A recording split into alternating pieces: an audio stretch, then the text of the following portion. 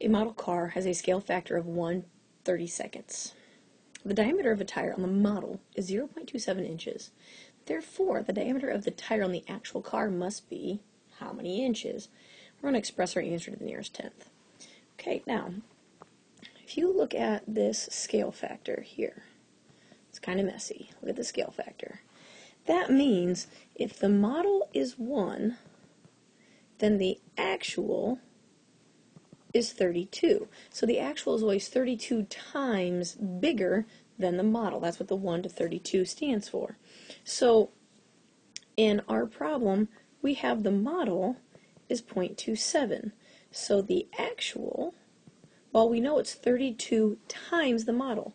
So if I take the model and multiply by 32, that's going to give me the actual, because the actual is always 32 times bigger than the model.